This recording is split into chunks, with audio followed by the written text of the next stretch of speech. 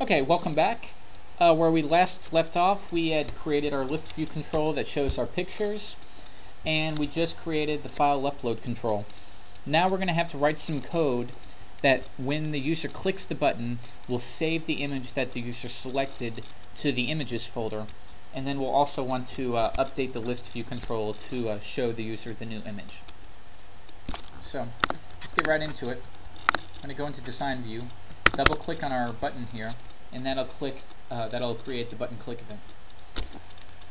So first thing that we need to do is check if the user has selected a file from that file upload control.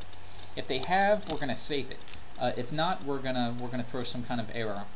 We'll keep it simple. Maybe create a label control that will say, "I'm sorry, there was a mistake." So if the name of our file upload control is fu images, file upload images .has file, then we're going to save it.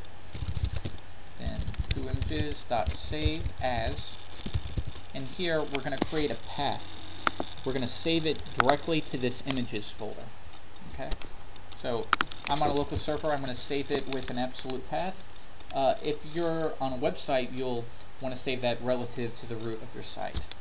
So the path for me is going to be c:/website/ users can upload images /img, and then we're going to append the name of the file. So we can grab that by the ID of fu images .file name. Okay. So if the name of their file is John, it's going to save it directly to the img folder, and the name of the file will be John.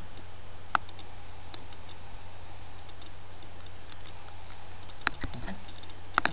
So the next step, once again I'm doing this from scratch, so I'm kind of thinking off the top of my head. The next step is we're going to create some new elements in our XML file so that the list view can pull a new item and reflect that new image. So as file, I'm going to do that. Then let's do this. Dim file as new XML document. A new XML document, that's just an XML file.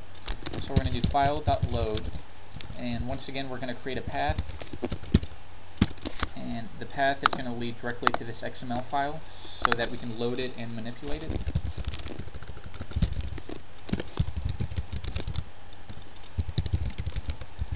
Images, and then the name of the file, like a short memory, photos.xml. Photos.xml. Okay? So we've loaded the image. Now we need to add some new elements. If you come in here, what we're going to do is we're going to create a new item. So we need a new user tag, a new photo tag, and then a new text node for inside of our photo tag. Okay, so let's do dim the user tag as XML element equals file.create element, and in here we're going to just create a string, and it's going to be equal to users because that's what we're creating, that user tag. And next we're going to do the same thing with the photo tag, and the name of that one is photo. Okay, and we'll just dimension this as the photo tag. Keep it simple. Alright, we've created those elements. Now we need to actually create that text node. So let's do dim the photo text node as XML text, and that's going to be equal to file.create text node. And inside here we could do a string if we wanted. Here we're going to actually create our path. So we'll do img/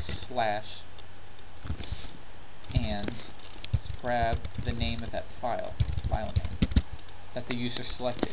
So that will lead us directly to images / and the file name that the user uploaded. Okay, so that should be sufficient. So we've created this text node, but we haven't told it where it needs to go. So we need to tell it, you need to go inside of the photo element. So we can do that by photo tag dot appends child and then here we're going to do the photo text node. Okay, not too hard, huh? So now we have the photo tag. The next step is we need to tell the photo tag you need to be inside of the wrapping user tag. So we're going to do somewhat of the same thing. We'll do user tag dot append child the photo tag. We got that. So now essentially we've created a new one of these. Okay, but we have to tell it, because it doesn't inherently know, we have to tell it where is it going to go. Well, we want it to go at the very top. So we're going to grab this this root element and prepend it to the very top. Okay? So how can we do that? Well, we'll do file our XML document dot, I believe it's called document element. Yep, that gets our root tag. File.document element dot prepend child, and we're going to prepend the user tag. Okay? And remember, the user tag contains all of it. The user tag has the photo tag and the text node as children. So that looks good. The very last step is we've updated our XML file. Now we need to save it. So file.save, and we're just going to grab this path again. Add that in quotations. And you know what? I think that's it. So let's run this in the browser again.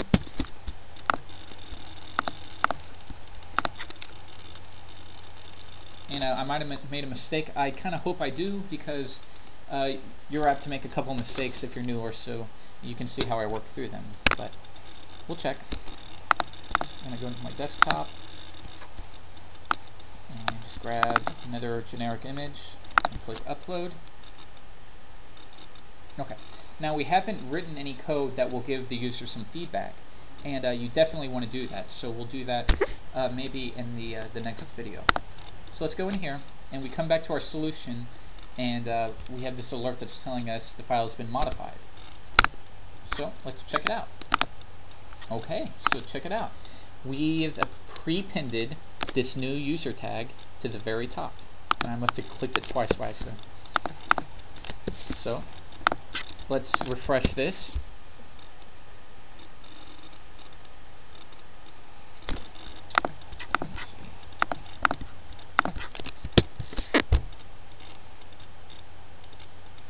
Let me see what I did wrong.